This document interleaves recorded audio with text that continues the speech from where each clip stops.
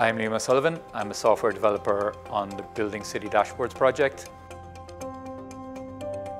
I work with geographers, spatial scientists, data providers, urban environmental academics, and media theorists and so on how data may be made more available to society in effective and engaging ways. My primary role, however, is to write the software and build the infrastructure that runs a pair of dashboards for Dublin and Cork. Most people are familiar with dashboards of one sort or another now, from the collection of indicators and controls on a motor vehicle, for example, to admin and usage dashboards for software applications and services, to the Bloomberg-style financial dashboards used by stock traders. City dashboards kind of build on these examples by using similar visualization techniques, but an important distinction is that they need to appeal to a broader set of users and a broader set of use cases.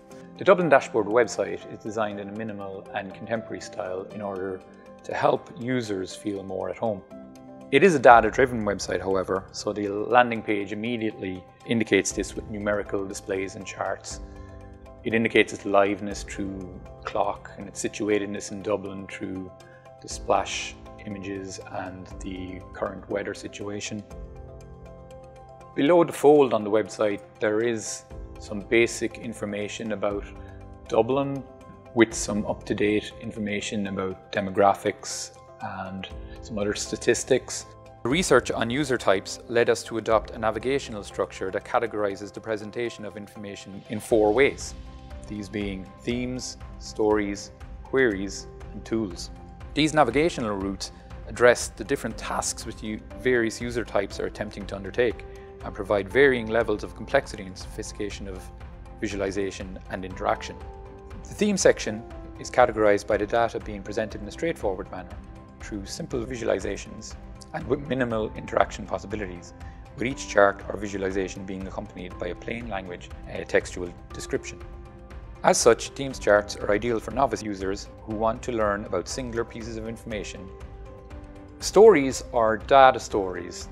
This means that they are driven by data, but they have authored narrative which explains the data in a logical and progressive way. For example, this data story details the effects and the causes of the housing crisis around Dublin following the Celtic Tiger years. It's broken up into 3 parts.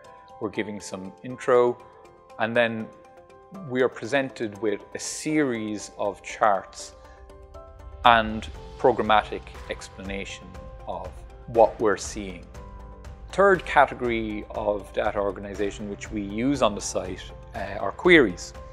And queries are more complex representations of information which offer the user more functionality and are more sophisticated than is offered in themes charts. They attempt to capture tasks which may be repeated periodically by primary end users who wish to re-examine data over time and filter the results with their own needs. The dashboards are fully responsive on mobile devices, which introduces challenges for the visualizations of data on smaller screens and across data networks such as phone networks. From a technical standpoint, the dashboard systems need to align with the project goals of advancing open science, open data, and open source code. We publish all our research and only use data which adheres to certain standards of openness. We also ensure that the project code used to build the sites is free and open to use by anyone, in any way they see fit. This raises its own challenges, as the system must be general enough and written well enough that other developers can adapt it to their needs. Hopefully, the free and open source software framework we're finalizing now will be used to build city dashboards in many other places.